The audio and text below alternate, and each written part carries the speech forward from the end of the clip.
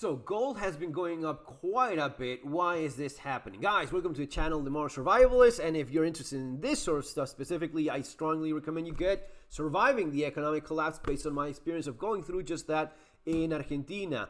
Now, this taught me that when everything else loses value, when your currency, when your fiat money loses value, of course, gold is the thing that retains it. It's not that it's going up. It's just not going down like your fiat currency. So if that happens with your local economy, and these days it kind of is everywhere, that's why you see this happening.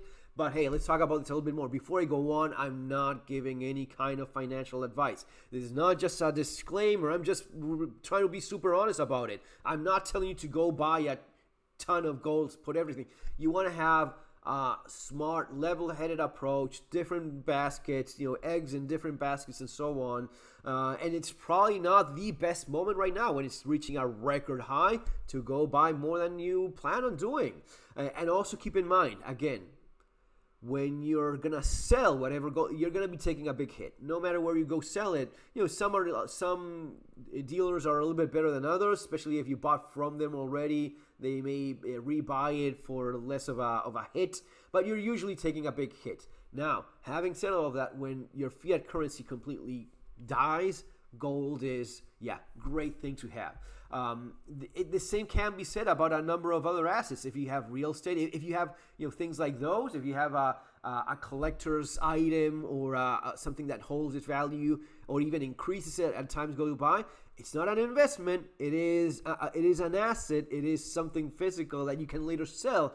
An investment actually creates profit for you as it sits. That's not the case with gold, with art, with weapons, with collectibles. With none of those things does it create value. You only may end up earning money. You may end up winning, making a little bit of money when you sell it. But investment, proper investment, it just generates money for you. That is not it.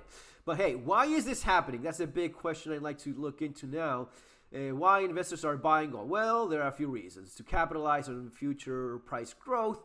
So yeah, you're looking at, hey, it's trending up, I'll buy so as to sell later. That is quite and here is where you wonder, well, you should have bought it like when it was down, right? You should have bought it way before. But yeah, it is very typical human nature. Oh, it's going up. It's been going up since a few months ago. It's still going up. I'll buy, sell later, make money. Big difference here between the physical and just having the position. You go onto your Revolut account, which is something I should do a video about because that's pretty useful at times. You buy gold online, right? You have I just bought like stocks. You buy gold. And you sell it, and you don't get the kind of hit that you do when you move it around physically. But when you move it around physically, you're damn sure you actually have that thing in hand, and that, at least from what I'm doing in terms of preparedness, that has a peace of mind that simply does not compare. To protect against economic uncertainties, that's a big thing. For gold, there are benefits, which gold allures beyond price. Investors should go for its unique characteristics. It can be used. It's something that it has an industrial appeal, sure. I think that a lot of what you see now is war. There's a lot of fear with what's happening in the Middle East, with what's the stuff going on in Ukraine. Even I would throw in there the crisis that you have, immigration invasion, depending on how you want to look at it in terms of what's happening in the United States for years now, in Europe for years now. UK is particularly bad. France, Germany, these are countries that are being hit very hard, and they've even made a change in pattern in terms of we're not doing this anymore. We cannot do this anymore, and that will have its consequences. Once you say, we're cutting back on this madness, well, no, you're not allowed to do that. We're the ones ruling things here now.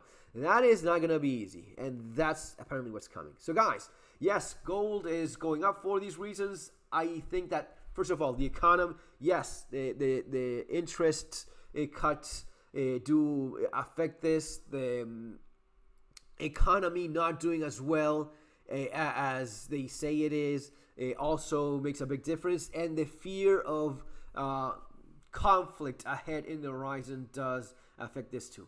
See you in our next video, guys. Take care.